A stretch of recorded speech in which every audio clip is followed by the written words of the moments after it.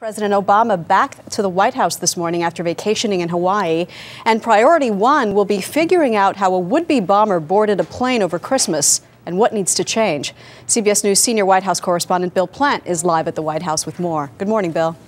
Good morning to you, Maggie. You know, the events of these past 11 days prove the point that a president, no matter where he is never really on vacation.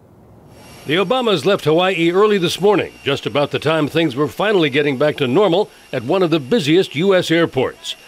An entire terminal of holiday travelers at New Jersey's Newark Liberty International had to be re-screened after someone entered the gate area through an exit. The whole process took 6 hours. We were on the plane, we was actually seated and we were on it for like 10 minutes and they said, oh, you just have to get off now. Starting today, international passengers flying to the U.S. face new scrutiny. All right, I need you to step inside the machine right here on the yellow footprint swing, please. Sure. All passengers originating from 14 countries, among them Nigeria, Pakistan, Somalia, and Yemen, will face more intensive screening techniques, including pat-downs and hand checks of all carry-on luggage. And tomorrow, President Obama meets with security advisors to discuss what additional steps need to be taken to tighten security, a cold reality that overshadowed the first family's Hawaiian vacation. Hey, guys. How you doing, sir? We're ready. Are you ready? No. Okay, let's stay. I'm with you. Okay, we all in? I'm trying to mount a coup here.